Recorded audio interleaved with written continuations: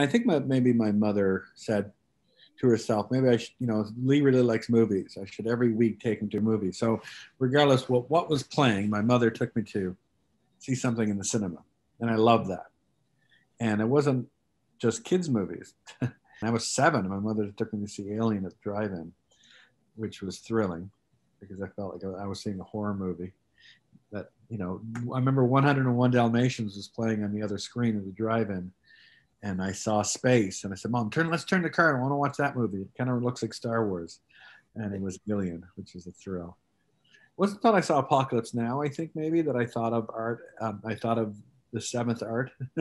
I thought of movies as an art form, and it wasn't until all 3 Star Wars films were completed, the first 3, New Hope, The Empire Strikes Back, and Return of the Jedi. When those were done, I started watching the making of documentaries that came out, and they were fantastic. I remember when Indiana Jones and the Last Crusade was out, about Indiana Jones and the making of Temple of Doom and Return of the Jedi.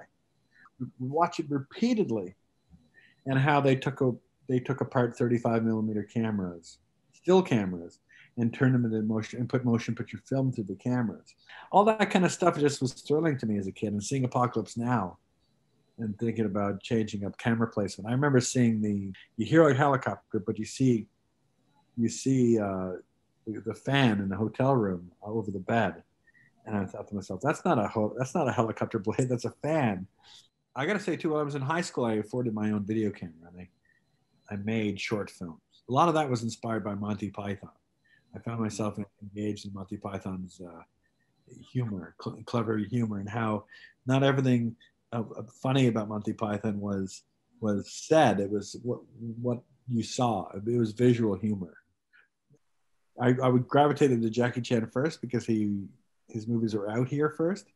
But when I discovered Jackie Chan, I said to my dad, "Where do I find more Jackie Chan movies that he made in China?" And he took me to Chinatown, and I used to go to Chinatown and go through the shoe boxes underneath the kitchen in the basement and go through old movies or movies released just weeks ago. They were put in shoe boxes, put downstairs because no one was renting old movies anymore. Then going through the shoe boxes looking for movies in the 80s and 90s that when I went to Carleton, I didn't pick up a camera for 4 years. And then, so when I was out of Carleton, I really wanted to make a movie. So I joined IFCO, the Independent Filmmakers Co-op of Ottawa, made a short film there, made another short film, then started making a feature, started getting my films in the film festivals. I took off in the Mayfair. I hid in the Mayfair for 10 years because I didn't want to make those movies anymore. Now I'm back making the movies I loved making when I was younger. I'm back making movies, financing them myself, and just having, shooting on the weekends and having a good old time. And I think I'm making a better film now than I was with $1 million budget.